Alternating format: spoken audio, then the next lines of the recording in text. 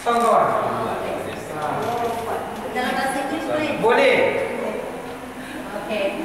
My dear friends, today I'm going to sell you my beautiful microphone. Can you see how long it is?